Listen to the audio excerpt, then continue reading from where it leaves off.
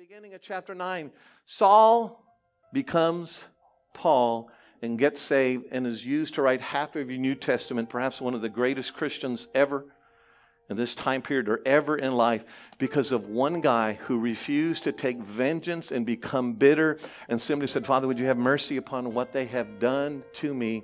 Would you give him a chance to get saved? And this guy by the name of Saul hears that, and that must have rocked his world. He said, I'm so full of anger and hate. I'm arresting Christians, and I call myself a follower of God, but that Stephen guy, I can't get that image out of my mind. I saw him. He's praying for me. He's asking for mercy, and I'm the guy that's supposed to be the religious leader, and he couldn't shake it day after day, however many days it was. But it's only one chapter later, at the beginning of chapter 9, this Saul, I'm sure he couldn't shake it, said, I want to know that kind of love. I want to have that kind of love of a Stephen. And he gets saved because of one man by the name of Stephen refused to let vengeance come out of his mouth. Hey Jesus, won't you come and dress me in your thoughts?